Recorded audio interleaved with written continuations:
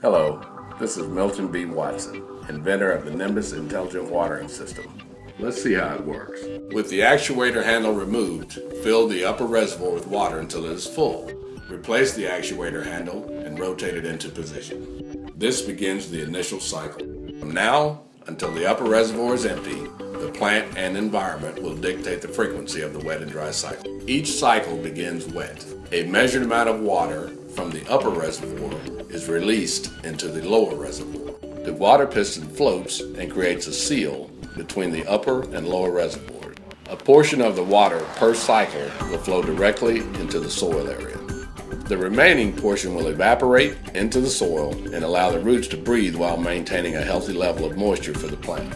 Once the lower reservoir is depleted and the water piston falls from its seal, a measured amount of water will flow into the lower reservoir and the cycle begins again.